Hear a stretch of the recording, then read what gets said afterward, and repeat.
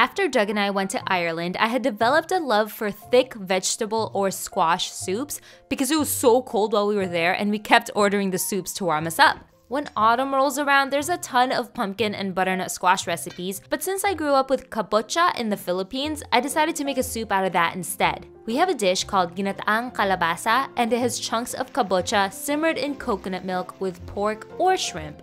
I decided to roast the kabocha for extra flavor, and I added a splash of fish sauce for the familiar Filipino flavors that I grew up with. Shrimp paste does the job just as well too.